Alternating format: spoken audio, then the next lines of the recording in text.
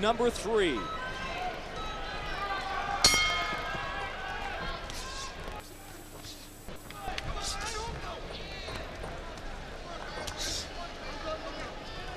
Who needs to step it up a bit. And he has. Got a couple quick ones. There's a left hand by Blanco. That landed, and then he moved over. There's something about coming out and scoring early in a round that vaults your confidence. The first 2 rounds, it was Blanco coming out and getting 3 points in 20 seconds and establishing a tone for the round. This time, it went the other way. Sutherland was able to get some. And 2 shots at the back of the head by Sutherland sends Blanco to the canvas. We have incision in ring B. Neither of those shots count, of course. No, but they bothered him because for a second, Blanco went lefty. And he goes down again as Sutherland, a very powerful young man, pushes him to the ground. And now the warning.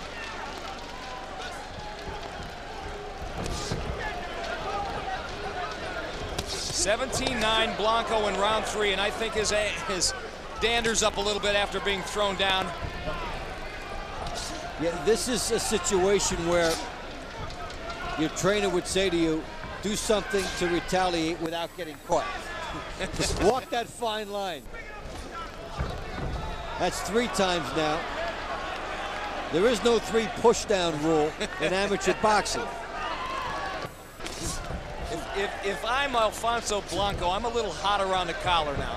Absolutely. I want to take this guy out. I want to spank him a little bit. He's got an 8-point lead here. 20 seconds remaining here in round number 3. He's been in control through most of this fight, except for about the first 20 seconds of round number 3. But what he's done with this sense of tactical retreat in round 3 was he chopped a round off the clock, which is good, and he also energized Sutherland, who believes he can get to him now.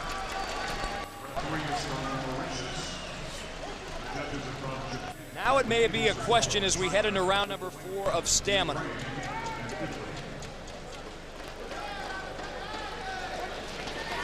See how Sutherland came on a little stronger in round number 3, but still only a 4-3 point differential there. And look at what one big round can do for you. 10-4 after the opening round, and that basically is the cushion that he is enjoying the lap of luxury on. 6 points after 1 round, it's 8 points now. And you watch this time and again, the top boxers always seem to manage to find that one demolition round where they get such a lopsided score that it dictates the bout. And the Venezuelan coach imploring Blanco to keep on moving to your left and flick that jab out as much as you can. Bam. You know, Blanco was impressing everybody in the first 2 rounds, and now for future considerations, he's gone from impressing everybody to scaring nobody. And that's what happens when you get into the retreat mode that he showed in round 3.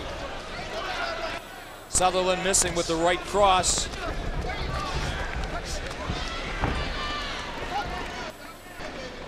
We don't see it too often because the length of the bouts are too short for this to happen. But we are seeing a boxing equivalent of sitting on a lead being done by Blanco here.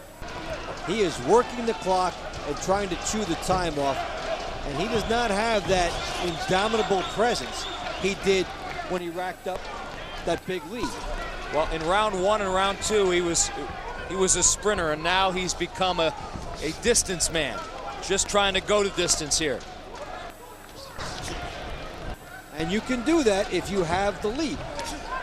Whether you can afford to do that as you move deeper into tournaments is another question. Well, his lead has been cut to 7, 19-12. 45 seconds remain for the dazzler, Darren Sutherland, to get the job done. Blanco comes up with a much-needed point there.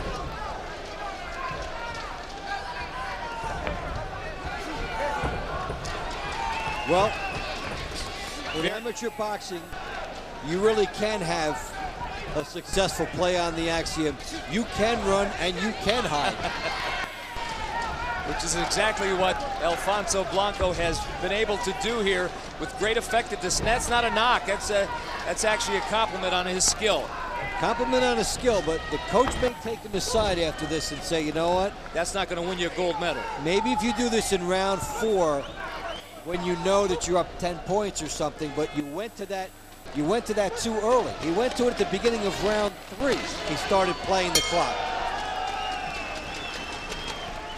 So Alfonso Blanco from Venezuela wins fairly handily, 20-13, but you get the sense looking at his corner that he is glad this one is over. Yeah, and it may leave a bit of an unsatisfied taste. You get the win, but you like to get that big number at the end if you had to choose. So, you know what? We'll see if he learns and brings this into future bouts.